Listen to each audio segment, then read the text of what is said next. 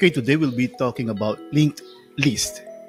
But in this video, we'll just be talking about the principles of linked list and the source code or the example source code for the linked list in C language will be on the next video.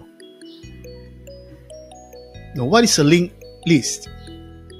So a linked list is a sequence of data structures which are connected together via links.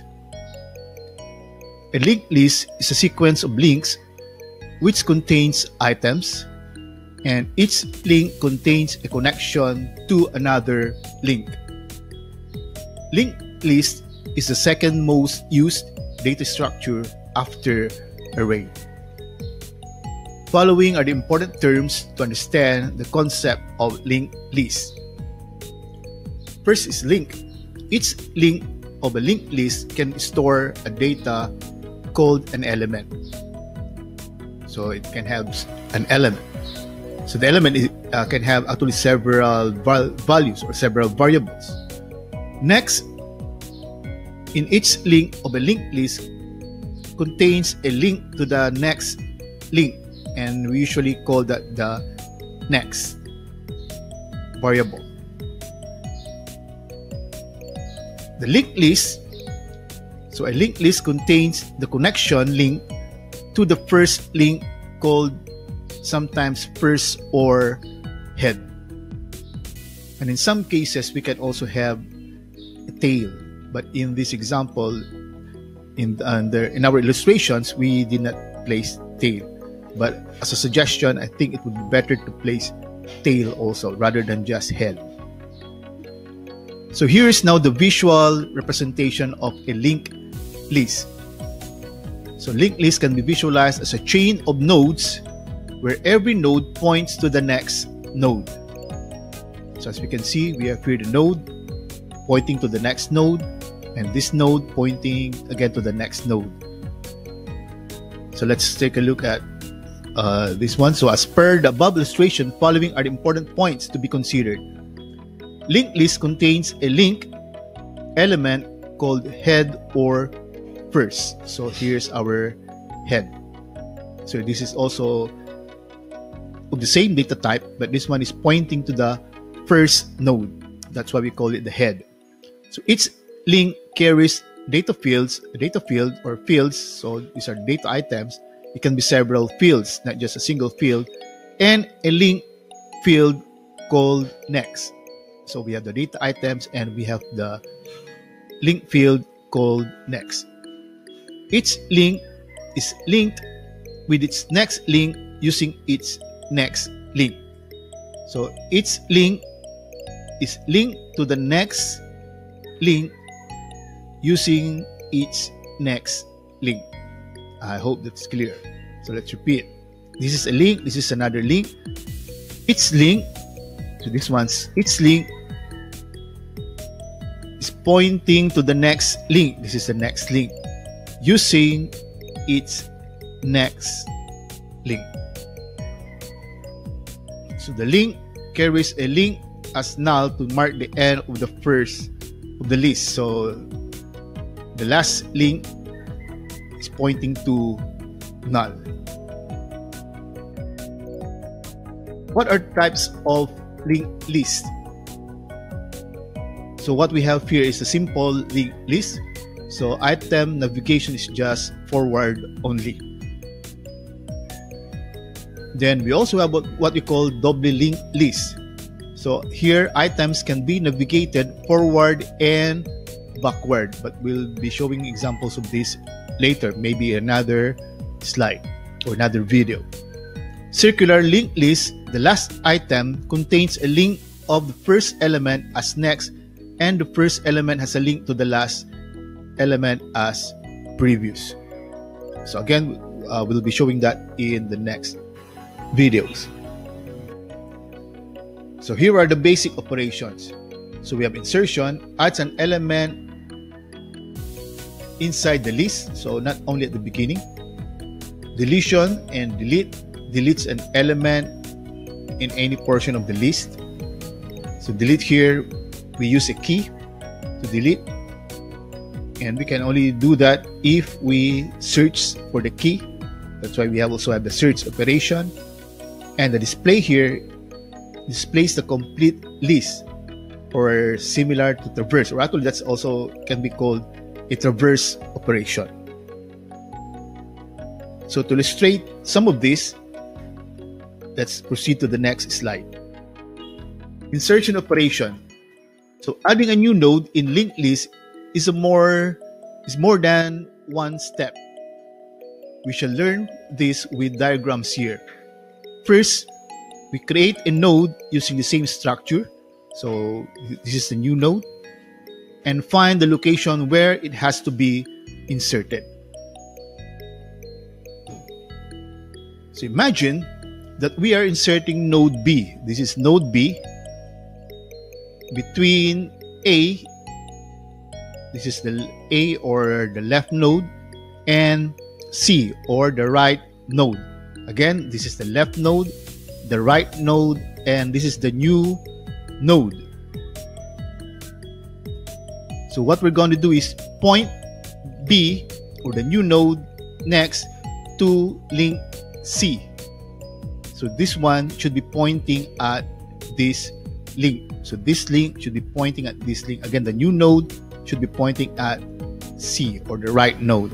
So we do that by assigning the new node that next equal to the right node. So this one should be pointing here. So that's the first step. Then next, now the next node at the left should point to the new node. So this is our left node. It should be pointing to the new node. So left node that next should be equal to new node. Then that's it. This will put the new node in the middle of the two. The new list should look like this. So this is our left node pointing to the new node, and the new node is pointing to the right node. So it is now, the new node is now inserted between the left node and the right node. Similar steps should be taken if the node is being inserted at the beginning of the list. So if it is at the beginning of the list, the head is our left node and this maybe is our right node. If it is at the end of the list, this is our left node and null is our right node. So while inserting it at the end, second last node to the list should point to the new node, and the new node will point to null. Again, this is just a visual illustration. So in our next slides, we'll be discussing or be showing you codes to do this. Now the deletion operation. Deletion is also more than one step process. We shall learn with pictorial representation. So first, what we do is locate the target node to be removed by using searching algorithm. So let's say, for example, in our illustration, this is our target node. So the left node or the previous nodes, this is our left node, our right node of the target node, now should point to the next node of the target node. So this is our target node. Again, the target node, the next of our target node is pointing to the right node. So what we're going to do is, this one, the value of this should be assigned to the next node of our left node. That's why left node dot next is equal to the target node dot next.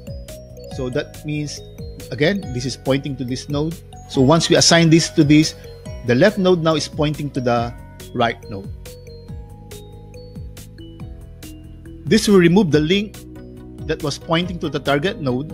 Now using the following code, we will remove the target node where the target node is pointing at. So it is initially it is pointing to the right node, this node. Now this time around, we assign null to its next. So this target node is now pointing to nowhere. Okay, so it's not pointing to any link. Then that's it. So if we have our list, we want to traverse our list. So we have the head. This node is now pointing to this node. This node is pointing to null. So the target node is no longer a part of the linked list. And all we have to do is to deallocate the memory using C language code. let's take a look at another operation, the reverse operation. So this operation is a thorough one. We need to make the last node to be pointed by the head node. So this one, the head node should be pointing to this, and reverse the whole linked list. So that means that this one should be pointing to this should be pointing to the next, previous, and so on and so forth. So how do we do that? So first, we traverse to the end of the list. So we proceed to the end of the list. So we traverse to the end of the list, and it should be pointing to null. So the end of the list is pointing to null. Now we make it point to its previous node. So this is the last node. We make it link to the previous node. So we should know what is the previous node. So again, instead of pointing to null, this should be pointing to the previous node. So we have to make sure that the last node is not the last node. So we'll have some temp node, and which looks like the head node pointing to the last node. So, and then now we shall make all left side nodes point to their previous nodes one by one. So this should be pointing to this, and this should be pointing to whatever, if they are still members of the list, etc. Except the node, the first node pointed by the head node, all nodes should now point to their predecessor, making them their new successor. The first node will now point to, so the first node will now point to null. And we'll make the head node point to the new first node by using the temp node. So this one now should be pointing here. Okay, so actually we have a temp node. So this one should be pointing here. So the head node is now pointing to our previous last node. So if you go to look at our linked list, it is now in reverse. And maybe we can better illustrate this with the source code, which will be on our next videos. But now we're just trying to view them visually, how it is done. And that ends our introduction to linked list.